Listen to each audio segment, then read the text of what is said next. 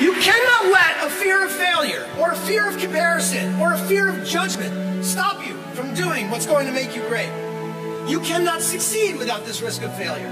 You cannot have a voice without the risk of criticism. And you cannot love without the risk of loss. And people will tell you to do what makes you happy.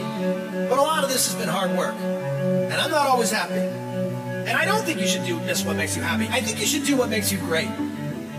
Do what's uncomfortable and scary and hard, but pays off in the long run. Be willing to fail. Let yourself fail. Fail, pick yourself up, and fail again.